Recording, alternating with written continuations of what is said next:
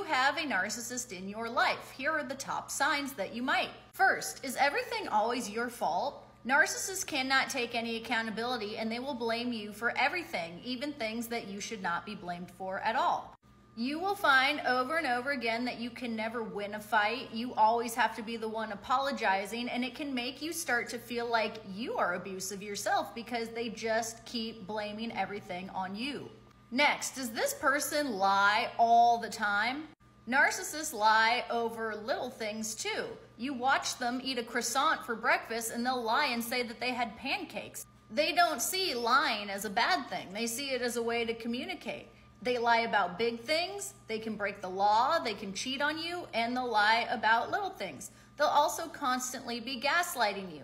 They'll start to make you question your reality, question your memory. Wait, I thought it happened like this. Now you're telling me it happened that way, but I have it on video.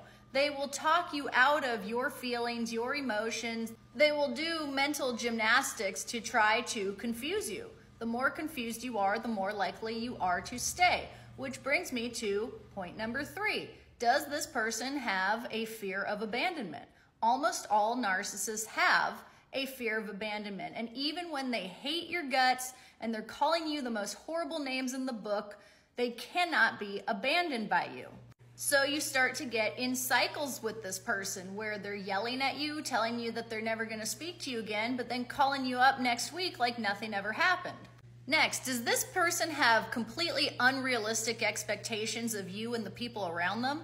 Narcissists have a gross sense of entitlement, so they will just stay at your house for a month and eat all your food when you told them they could only be there for 3 days. They will ask you to buy them the most expensive car when you can't afford it. They'll make you take out loans in your name, trick you into giving more of your money, time, energy, and attention than you want to give. And they have no problem completely violating your boundaries when you tell them we're spending too much time together. They get angry at that. They are not understanding and they don't like to be told no. Next, did this person love bomb you? Did the relationship go very quickly? They were giving you gifts, they were texting you all the time, they were telling you that you're their soulmate. Narcissists idolize you when they meet you. They think that you're going to swoop in, save them from themselves, and fix all of the problems in their life. These are completely unrealistic expectations that set you up for failure and devaluation from day one. Because when the narcissist realizes that you are indeed just a mere mortal, they start to devalue you. They start to treat you really, really badly. And they might even start to cheat on you and look elsewhere for that next person to idolize. Finally, does this person have a complete lack of empathy?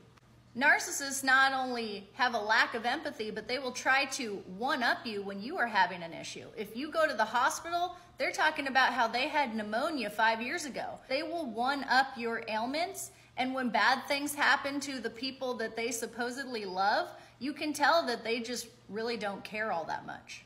If you would like one-on-one remote narcissistic abuse recovery coaching, you can email me. My email's in my bio.